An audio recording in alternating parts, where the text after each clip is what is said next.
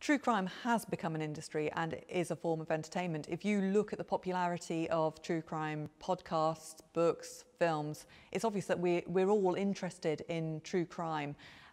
But I think you have to be careful to remember that this isn't fiction. These are real lives, real cases. And although it's fascinating, and I'm as guilty as anyone of wanting to understand, wanting to learn about these crimes, you need to remember at all times that these are real people with real families.